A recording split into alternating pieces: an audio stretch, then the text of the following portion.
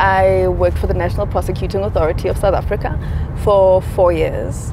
I understand that the story was unique. Here I was modeling, and I'm a lawyer, and I have albinism. The combination is quite rare. I didn't know when to talk about albinism. I kind of felt hypervigilant because it felt like whatever I said would reduce me to a stereotype. But at the same time, I wanted the activism to still stand. So I did want to speak about the issues, but I felt like I was boxed by them at the same time. It literally unmade me. It unmade me as a person, and I just felt like I was reduced to a condition.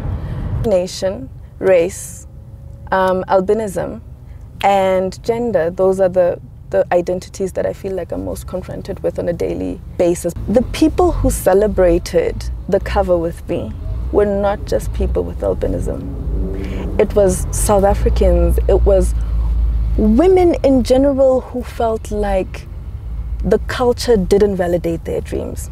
And the beauty of that is it always makes your voice louder.